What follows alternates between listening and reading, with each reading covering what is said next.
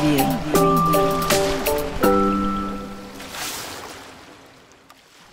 Dive safety. It's no accident.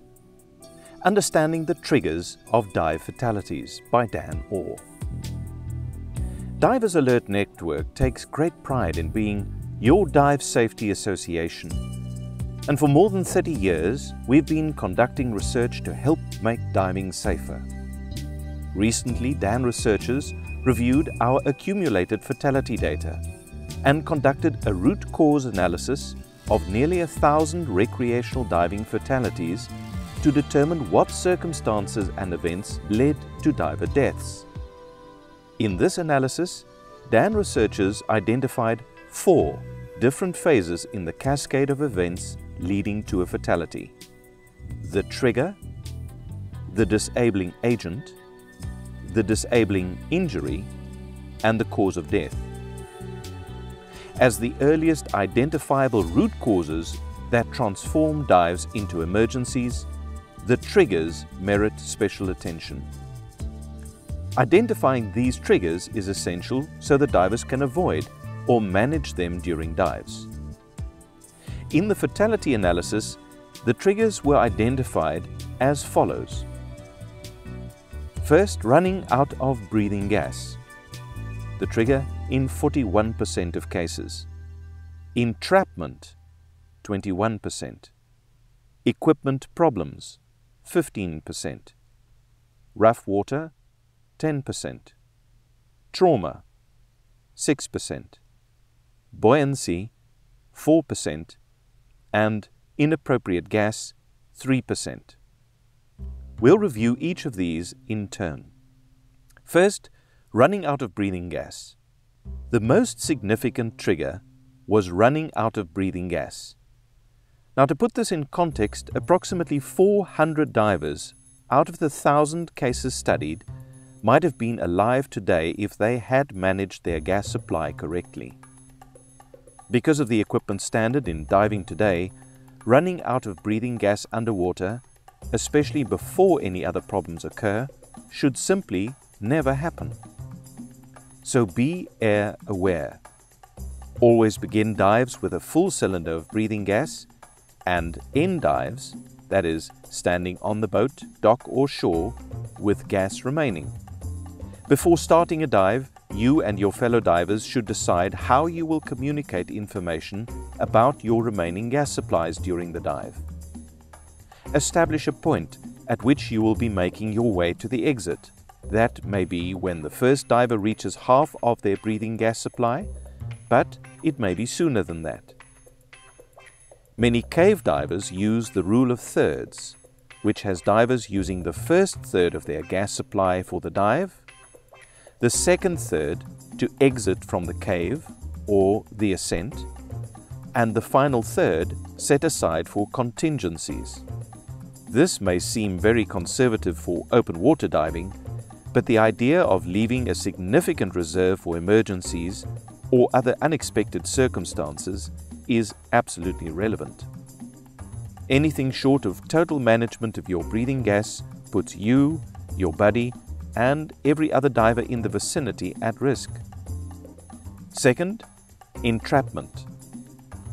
The next most common trigger in diving fatalities is entrapment.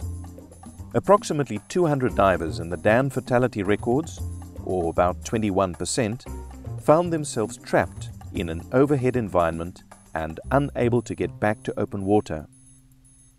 An overhead environment is any in which the diver does not have direct vertical access to the surface, such as a cave, cavern, wreck, or under ice. Every training organization warns divers about the dangers of entering such environments without appropriate training, experience, planning, and equipment. The way to mitigate the hazard of this trigger is simple. Don't enter overhead environments without being qualified and prepared to do so. When in doubt, stay out. Equipment problems. The third most common trigger identified in the fatality analysis was equipment problems. This trigger caused 15%, or about 150 of the fatalities studied. Notably, this does not mean the equipment failed or its design was flawed. Rather, the problems were mostly the result of user error. These errors included improper use, failure to ensure correct configuration, lack of maintenance, and insufficient familiarity with the equipment. Dr. George Harper, an experienced investigator of diving fatalities in Ontario, states, "We are not able to document a single case in which equipment malfunction directly caused a diver's death or injury. It has been the diver's response to the problem that results in the pathology." It is important to remember that dive equipment is life support equipment.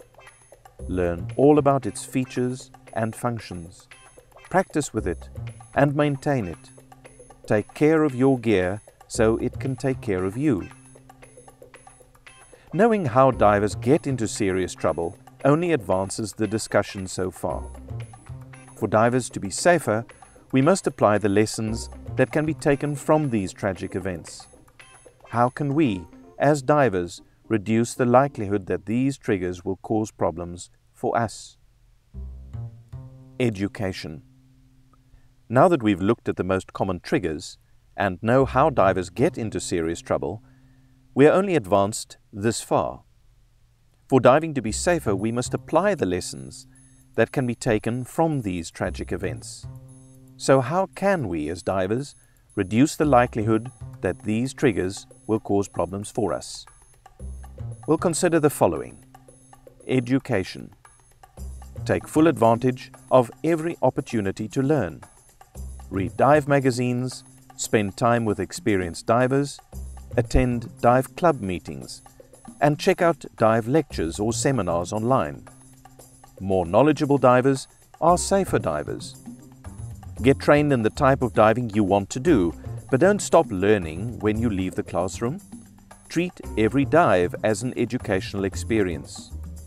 Use any unexpected incidents that occur as diving opportunities to brainstorm and discuss response options, contingencies, and prevention strategies with your buddies. Next, practice. Dive skills and emergency management skills require constant practice and reinforcement. So refresh your skills often, especially when you haven't been diving in a while. Take time to familiarize yourself with new equipment in a controlled environment before using it in open water. Although practice may not make you perfect, it will help you to make the right decisions and manage problems appropriately rather than trying to escape to the surface. Experience. The value of experience cannot be overstated. Divers with limited experience, including those returning to the sport after a long absence, are at the greatest risk. According to the DAN fatality data, 88% of the divers died on the first dive of the dive series.